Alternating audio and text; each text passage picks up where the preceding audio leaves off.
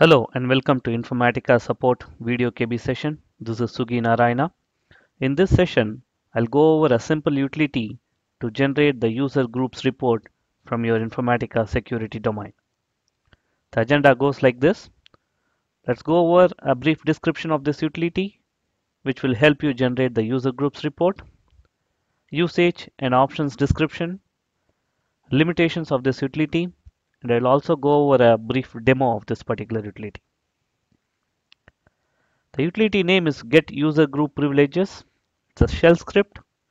It will help you generate a report containing all the users from both your LDAP and native security domain defined in your Informatica Power Center environment.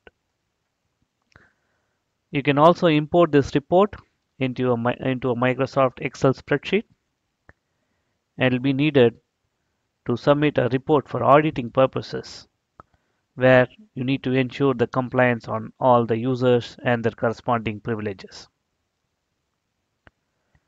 Nothing fancy about this utility. It is simply built around the infocmd commands available as part of the product to generate a report of this kind. So you can always open up this utility and modify it, tweak it to your needs so that you can generate the report that you need. Usage and options description. Usage is pretty simple. You can just type the utility name and press enter, and you should see the usage displayed. I just want to go over one specific option, the -sp option, which refers to the service privileges to be retrieved for.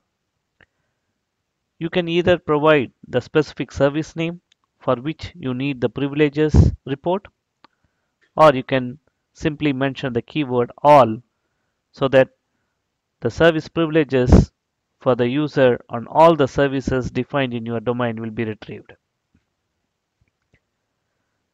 Ignoring the SP option will retrieve only the user group information. It will not retrieve any service privilege information. I have given 3 examples below. In the first example, I'm trying to get the users, groups, and the corresponding privileges on rep_test, which is my repository service, dom_test, which is my domain. In the second example, I'm trying to retrieve the privileges for all the services defined in my Informatica domain, along with the user group information. The third example, I'm just interested in getting the user groups information only. I want the utility to ignore the privileges part. Let's go over the limitation. It's available only on Unix, shell script, and it is applicable only for Power Center 9X versions.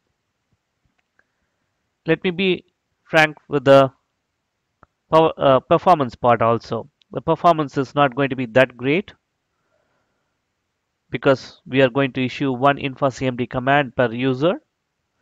The more the number of users that you have in your Informatica security domain, the performance is going to be, not that great there. How to get this utility? Please contact Informatica support so that you can get the latest version with all the changes. I'll also go over a brief demo now. As you can see, this is my Informatica 951 environment. That's my Informatica home.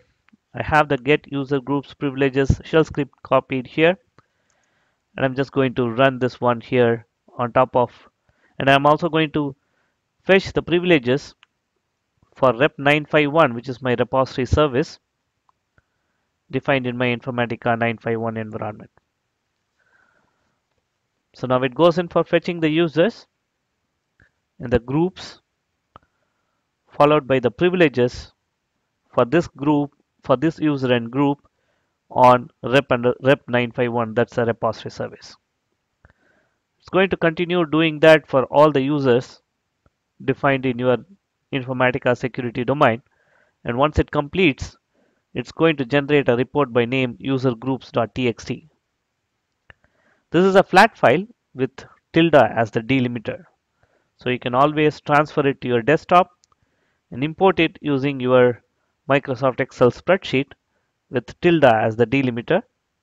And you can see that it's generating coming up with a report like this, where the group name is mentioned, the user name is mentioned, and then the user security domain is mentioned. Also, it has retrieved the privileges on the repository service by name rep951 for each of these users.